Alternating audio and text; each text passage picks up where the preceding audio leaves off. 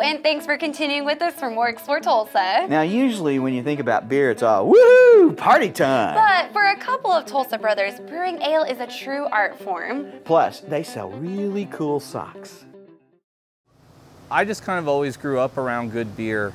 My parents' friends and their friends homebrewed and really enjoyed craft beer, even in the I guess the 90s, and so things like Boulevard and New Belgium were beers I was seeing at a younger age. So that and the fact that I had people around me that were homebrewing, it just always kind of made me interested. I've always been one that likes to craft and make things with my hands, and you turn 21 and are going to school at the University of Oklahoma, and beer is a part of your life. So it only really made sense that I'd start to homebrew, and a hobby turned into an obsession, and then a career, and now a business.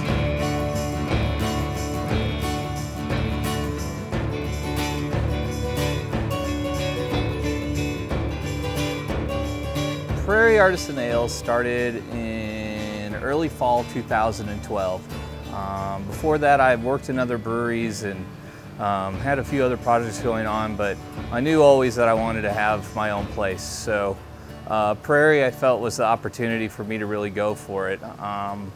Me and my little brother Colin just kind of came to the conclusion that we'd make beers that we liked, and he'd do art that he wanted, and neither one of us would try to tell one another what to do. It'd really just be art as we've both realized it. So he has this design for the outside, and I have a design for the inside, and it allows us to both express our artistic side, our personalities, our point of views.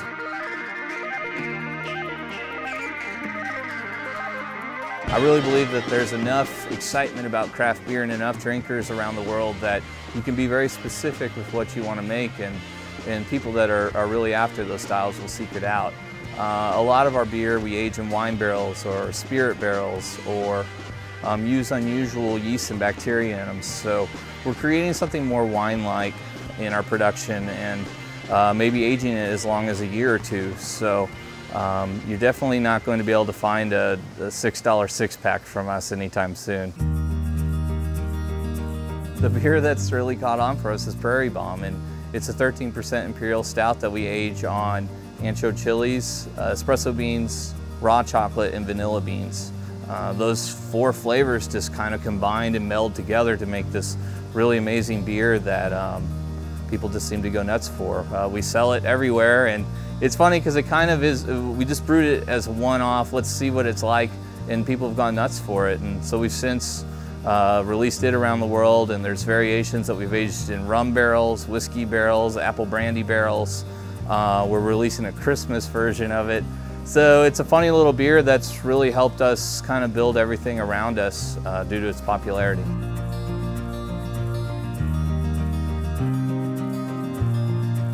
It's amazing to really see this little brand that we've created grow into something that's way beyond me or my brother. We both grew up in the Tulsa area. I went to OU, he went to RSU, and being proud of where we're from, we certainly wanted that to be a part of who we are and our identities. So, it's a sense of pride when we go and pour beer at a festival in Copenhagen or Italy, and we get to tell them, yeah, we're from Tulsa, Oklahoma, So I think a big thing for us is trying to create a product and a community of beer lovers that helps make Oklahoma just like a cooler place to live.